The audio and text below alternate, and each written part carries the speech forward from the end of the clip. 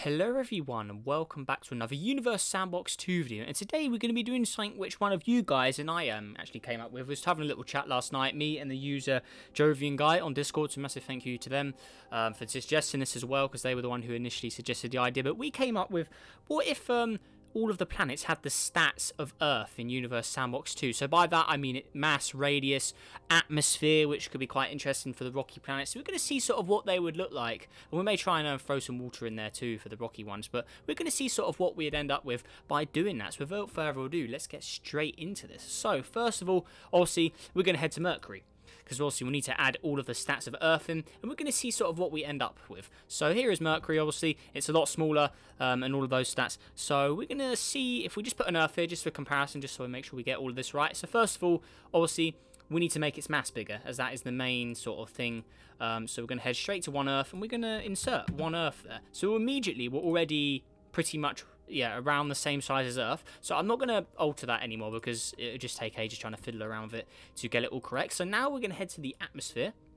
So that should be in surface here, and we're going to, and albedo, we can include albedo as well. So atmosphere mass, instead of being that, we're going to put it to 1 Earth. But then we're also going to check Earth's albedo, so it's 0.31. So then we're also going to do that here, 0.31, and we're going to see what Mercury would look like once we click play there. But for now, that is Mercury done, so it should be quite interesting to see how that ends up.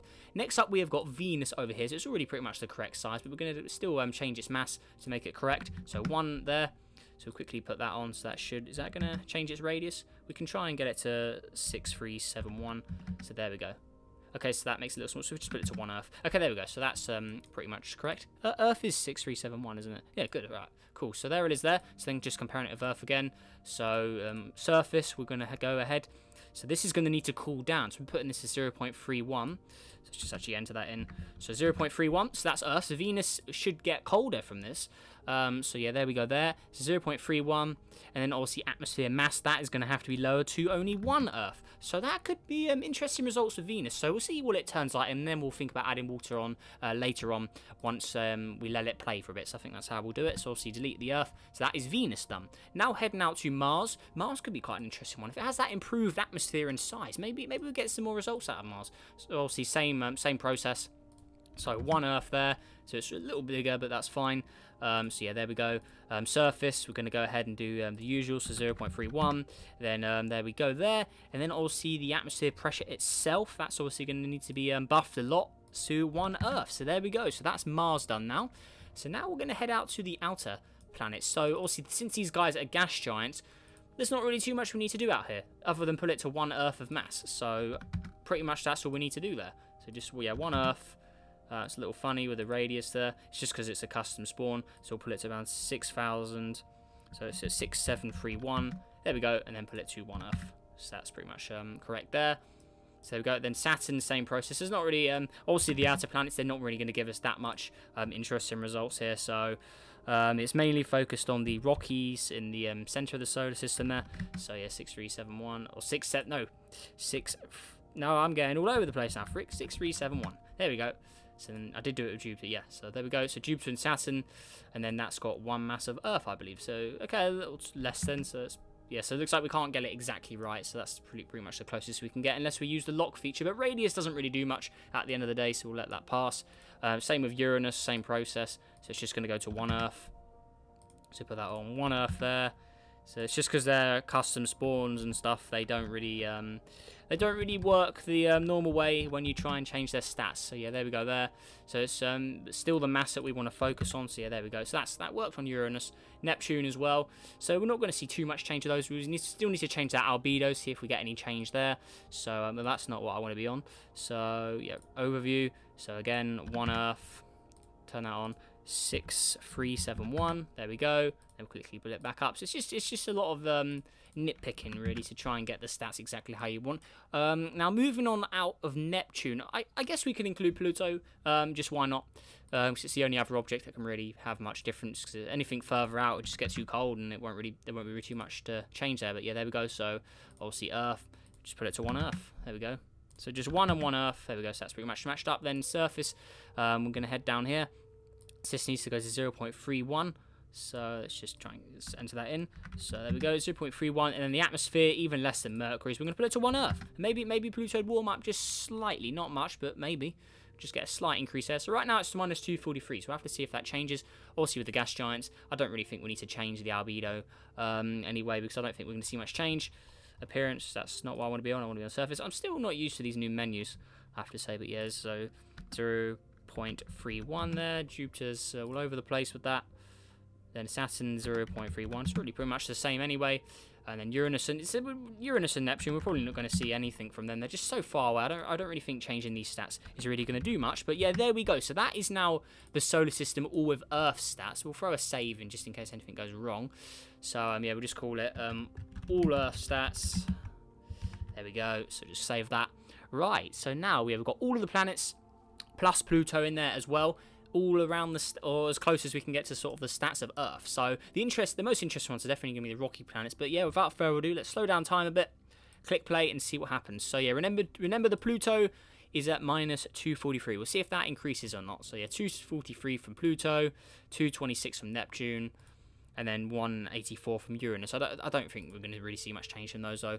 But yeah, you never know. I mean, Pluto could get that slight warm up. But yeah, now let's go ahead and click play. So yeah, there we go. So let's see. Venus and Mercury probably can have big changes. So obviously Venus, that's going to probably cool down a lot. We'll have to see how that works. But yeah, let's really get the simulation going now. Really see how this progresses. So yeah, go. Okay, and Mars as well. We should hope. I'm hoping to see some warmth from Mars. Maybe it'll warm up a little bit since it's got that better atmosphere on it now. So yeah, there we go. So atmosphere mass is 1 Earth. Actually, the surface pressure as well. We should probably buff that up.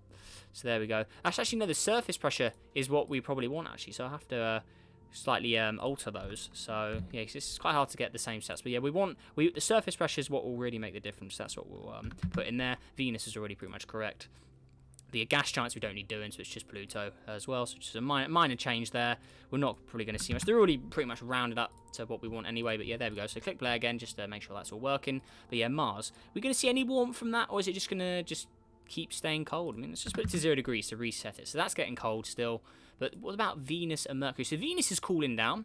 No surprises there. And how's Mercury doing? So Mercury does have a bigger atmosphere than before. So maybe that will be a disadvantage to it. Because although it may I think I think we lowered the albedo as well, so that in theory is going to mean it's going to stay or absorb a little more light. So see what it's like to compare to the stock Mercury. So yeah, Mercury normally absorbs. Okay, so Mercury does reflect a little more light, but that atmosphere is also going to make it keep a lot more heat in. So we may not see any good results out of Mercury, unfortunately. Although it's got all the sizes and stuff correct, I still think it may just have too much atmosphere to really cool down enough at this distance to the sun. So obviously we're very close to the sun here. So yeah, there is Mercury. But heading on Venus will probably give us the most interesting results. So if I just put it to 100 degrees, does it get hot or cold? So it increases again. So yeah, Venus as well, even with Earth stats, it's still just got too much temperature to it, being this close to the sun. So yeah, too much there. So obviously if you moved Earth to Venus's orbit, it would warm up as well. So you got to really be in the correct part of the solar system for this to really work. And obviously Mars too far away from the Goldilocks zone area as well. So even with the stats of Earth, it's just not enough to really warm up Mars. Because obviously the Goldilocks zone, that's for a planet with sort of Earth stats, I believe. So obviously if you put other planets with Earth stats further out or closer, they're not going to work in theory. So I believe that's the way it works. I mean, don't take me 100% on that, but if I'm wrong, let me know. But yeah, I believe the Goldilocks zone is for Earth-like planets, and obviously these are Earth-like planets now. So if they're too far in the red or too close to the blue, it's not going to work for them. So yeah, Earth's still sitting in that sweet spot. With its normal stats, that's completely fine. So yeah, there we go there. Now heading on to the gas giants, I doubt we're seeing much changes with the temperature here.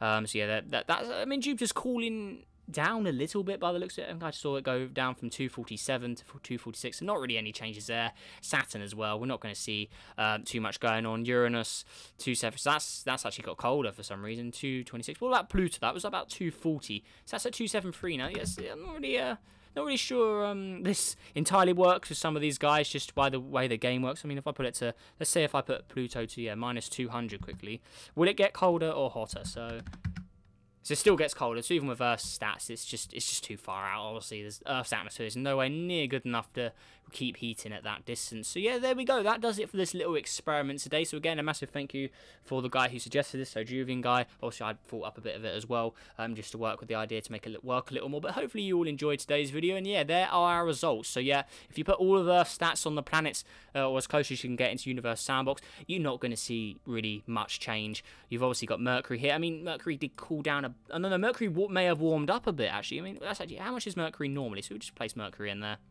Mercury normally is okay, so Mercury's actually increased with the Earth atmosphere. That's got more atmosphere. So although it reflects a little more light, it's just got way more atmosphere now to hold that heat in. Obviously, it's going to get worse. Obviously, then we have got Venus out here, which is now cooler than Mercury, which makes sense. Since they've got all of the same atmosphere stats, it really goes down to who's closer to the sun. So now Mercury, with the same atmosphere, it's now closer, or it's now hotter because it's closer to the sun. So that really does play a part in there as well. So as we can see, we've got the progression of very hot, also very hot, then we got just right, and then obviously past Earth's orbit, you've got too cold all the way out to the rest of the system. So yeah, there we go, guys. So yeah, let me know your thoughts on this down below. If I missed anything, did anything wrong, let me know as well. But yeah, that is our results. So yeah, Goldilocks zone as well, that plays in big for this one since they're all got the stats of Earth there. So yeah, there we go. That is everything, guys. So yeah, hopefully you all enjoyed today's video, and let's see if we can get 30 likes on today's video as well, guys. And also subscribe if you're new, helps on the journey to 13,000 subscribers. If you've got any ideas for other videos as well, let me know in the comments or by Discord. Make sure to join that in the description if you haven't already. And yeah, that is everything, guys. So make sure you all have a great day, and I will see you in the next video. Goodbye.